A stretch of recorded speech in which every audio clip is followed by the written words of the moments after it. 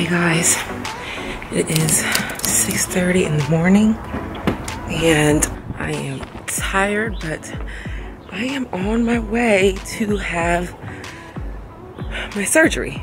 I'm nervous, I'm scared, but I'm looking forward to it. I'm looking forward to it being over and recovering. I'm going to bring you guys along on this journey the entire time.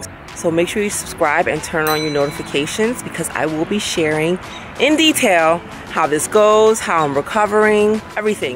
Okay, I'm half asleep. It's time to go.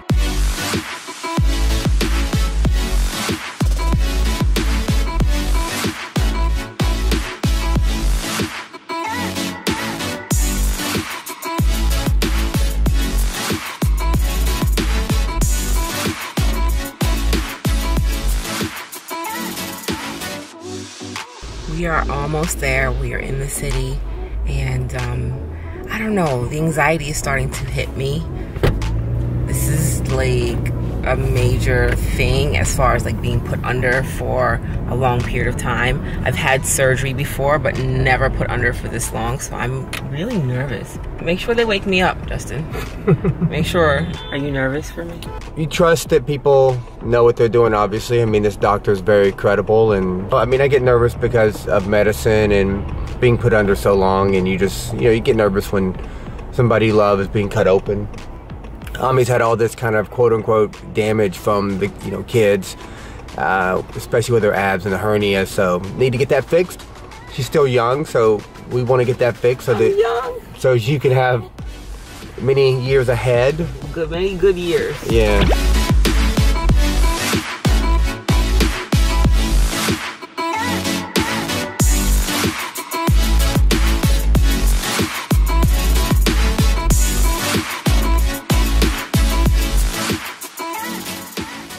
So as you guys can see, I am robed up, netted up, and lovely socks.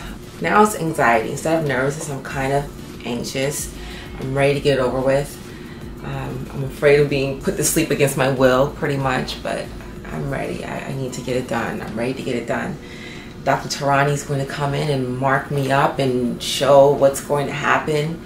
Dr. Kevin Tarani. I'm nervous. But so I understand that you're thinking about going a little bit smaller, yes. But lifted. Yes. That's a good idea. So we're going yes. to talk about that a little bit. Yes. So, I'm afraid of, I don't want to, I've never had big breasts. I don't think I don't want that. So what we're going to do is we're going to go in, do some pictures, some okay. clinical pictures, and do some markings, okay. talk size. And then we'll go in. My anesthesiologist is going to give you some good medications. Put you to sleep. Force me to relaxed, sleep. Yeah. And then you wake up. Everything would be perky and flat. You mean better looking, and then you will also hate me for a few days because it'll hurt a little bit, but not too bad. Do I get like pain medication, obviously, for a couple days? You're gonna need it for maybe the brunt of it is probably the first 48 hours. Okay. They're gonna take him basically every 4 to 6 hours. Okay. After that, most people just take either Tylenol or Advil. You may not even need it after that. I'm tough. I'm a tough cookie. So you may not need it. We'll see. Pain is obviously very subjective, so yeah, some people do a little bit better with that. Is it similar to like the cut is similar to C-section pain? Yeah. Though? Okay. Some people say it's even better because the blocking that we use kind of blunts that first few days. It lasts 72 hours, so that's when the brunt of it is, and yes, and you're kind of protected during that period. I'm trying to relax. So let's go talk size. Let's mark you, and then we'll go. Okay. Okay. Let's go talk size, guys. Let's do it. I'm excited. So he just talked about, well, we just talked about size for the breast augmentation. When I was speaking with him before, he wanted to go bigger, like 500 cc's, because I'm so deflated that I needed that volume to give it a lift. But I don't want like giant boobs because I never had that, and I'm not looking to change that. I just want them filled. So we're deciding to go much smaller, like 350 cc, and just do the lift instead. So it's just going to fill in the empty space instead of getting any type of bigger. Guys, look at all these people changing themselves. Hey, that's what I'm here for. Look at that. Oh, look at this 53-year-old woman underwent this, and now she can... Well, you can tell she had a C-section. That's why that thing... These are all people who had kids. Look at that. That's kids. Wow, what happened? That's a big hernia she had. Was this like a nose job? Yes, yeah. No, Juvederm injections. Okay. And chin. Guys, whatever you want, they can do here. They can take fat from your ankle. They can put it up near your ear. I mean, whatever you want. Listen, you can't show this. You realize that, right? Can't. So I'm gonna get you to stand on top of that for me. Take everything off.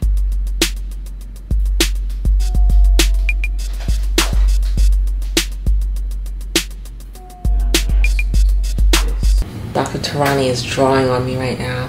Painting a picture. Just a small picture.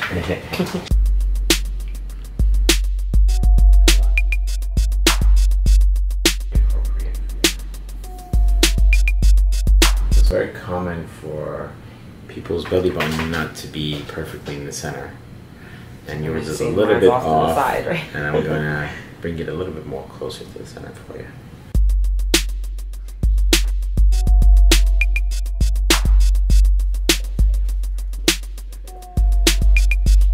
Real now. That's happening. So Ami is all marked up like a little Aztec warrior, ready to be cut up, I guess. I'm trying to not hyperventilate at the moment because it's real. It's real. It's happening now. I mean, it was happening before, but now, like, I don't know if any of you all have ever been through anything like this. I'm sure somebody has. I'm sure many people have. Share your experience with me as well. I'd like to know in this first stage, like, how was recovery for you? How did you feel about it afterwards? Were you happy? Were you satisfied? Did you go back? I don't plan on going back, so if you did, good for you, but I'm done. Whatever that happens here, whatever I look like, that's it. Hello. Hello. Hi, how are you? Ami, good to meet you. Nice to meet you. So I'm going to be your anesthesiologist and just know a few things with you and answer any questions you may have. First question is, have you ever had any surgery before? I have. Right. Any problems with the anesthetic? Any unusual reactions to anything? No. That you have had? Breathe normally.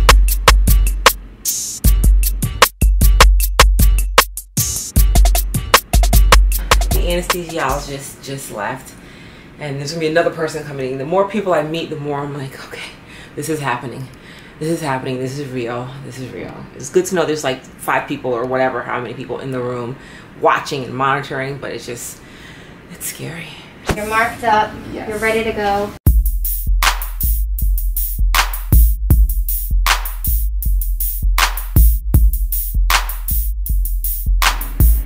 All right, she's on the way to surgery. I'm like, okay. Right now, you gotta know you're gonna get a needle. It's gonna get pain. You're gonna feel weird. It's gonna be uncomfortable. But if you can put your mind there and be there, then like that's where it can't go anywhere else. All right. She's gonna be okay. She needs to get this done, guys. So I guess I'll see you in a few hours. On the other side. Yes. Yeah. Yep. On the other side. So where's the way?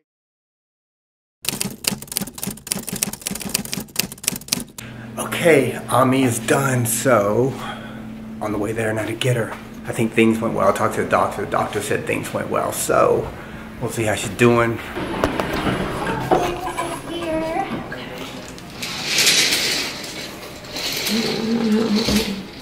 Oh man. So she's still gonna feel some dizziness because of the anesthesia. Uh-huh. It will be gonna be for this whole day. She's gonna be like this. Whole but day? tomorrow she will be way better. Hi, people. My throat. All right. Well, you're done. I looked down and I said, whoa, there's something there. What is that? Oh. I mean, there's... Mm-hmm. Mm-hmm. It's incredible. Are you pretty awake now? I'm a little loopy, but I'm awake. Mm-hmm. Just waiting for the doctor to come over and I guess talk to me and tell me he did a great job.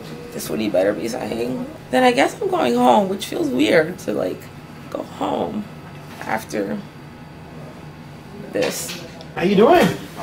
I think I'm doing okay. Everything went great. Good. I woke up and I said, oh, there's something here.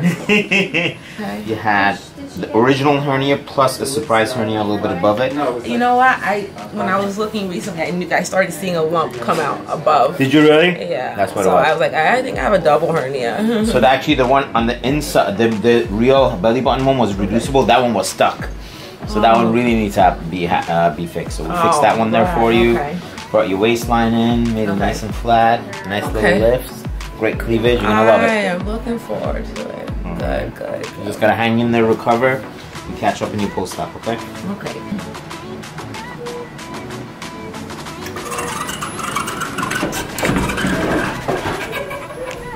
Time to go home.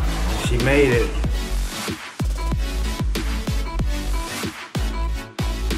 So,